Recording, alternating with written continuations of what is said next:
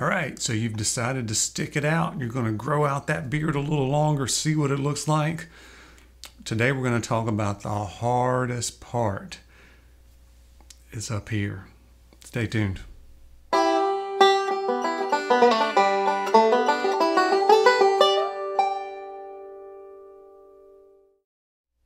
Hey guys, Brian Haywood here. Welcome back to my Beards and Banjos YouTube channel where we talk about all things bearded.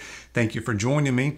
We've been doing a beginner series for guys who are growing out their beards for the first time. We did several updates throughout No Shave November, and now I hope I've convinced a few of you to keep it growing. And the hardest thing to deal with is not the itching. It is not other things that you might think of. It's up here. It's the mind games that play with you, play with your head, because now you've kind of committed, right? You're going to commit a little bit longer. You can't just blame it on No Shave November kind of thing. You can get away with that pretty easily for a month. And then the next month it gets tough, because usually that's, you've got Christmas time, seeing people that you haven't seen in a long time, hearing the comments, whether they're well-meaning comments or not well-meaning comments, you still have to deal with them. You're looking different than the way you normally look. I'm a teacher, so when I grew mine out in No Shave November, I had the students along with me, and it was just fine, right? They saw me every day. The problem was you go home for Christmas and you see people you haven't seen since you started growing the beard, and you have to deal with that like constantly, at least until you might have to deal with it up to a year or more. Every time you see somebody you haven't seen before, you have to deal with it. So that can be kind of mind games. And then your face looks different, right? You've got, it starts to get some volume, and here you think, oh, does that give me, does my face look fat? Oh, I've got this patch, and I'm just real insecure about that patch. Nobody else is paying attention to the patch on your beard.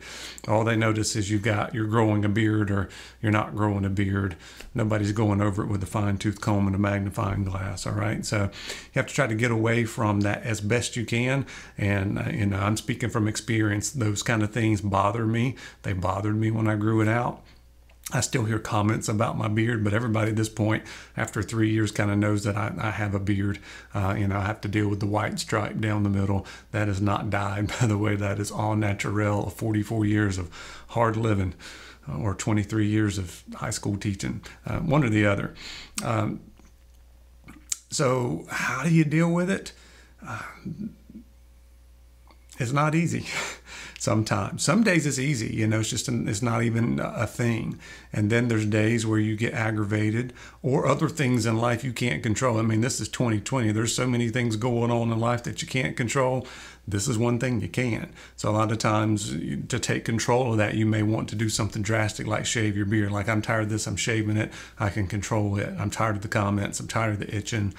All of that. I'm going to encourage you to stick it out at least 3 months, probably more than that. Most guys, if they start growing out for a long period of time, they end up kind of growing really long, and then they settle back into somewhere between a 3 to 6 months worth of growth.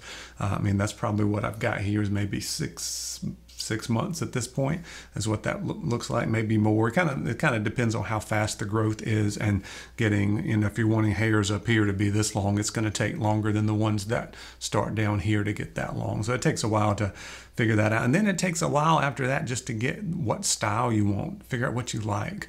So a couple things you can be doing now is taking pictures along the way. Right? So take pictures of yourself. If you want to try to head it off with the past, be brave and post them on social media, on your Facebook and Instagram pages and that kind of stuff. So people who haven't seen you in a while that you may run across, they can at least kind of see it in pictures. You can deal with the comments that way. But sometimes people behind keyboards can be more brutal than people who see you in person. But definitely take pictures for yourself. You can go back and reflect every month if you want. You can get some advice from me. I've got a new email address. You can send me a picture there. I can give you some style advice, or beard shapes, or where to trim and all that stuff. And we're going to be talking about all those things in the future. But I really want you to just kind of mentally prepare yourself. It's not something that you may think about, but it's something that you start dealing with. Once you get past the no shave November kind of safety zone of that, then you have to start dealing with things. And you've got patches. If you've got patches, if you've got hair above the patch, more than likely it will fill in. It just takes some time and length. And then also, if you feel like you've got chubby cheeks here, that's because you don't have the hair down here yet. So as it grows longer, it elongates your face.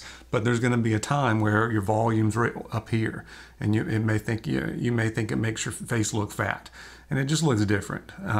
You're going to be your own worst critic every single time. So I want to encourage you, first of all, be encouraged, right? Keep doing what you're doing. Use good products, your beard oil, those kind of things. Don't do anything drastic. Most of the time you want to consider anything major changes over several days or weeks before you do that, okay?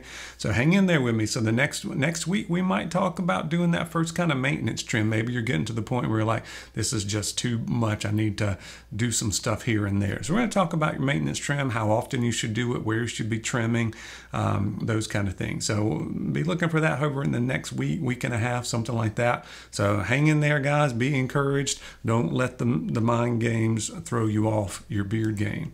All right. And we'll see you soon. Thanks, guys.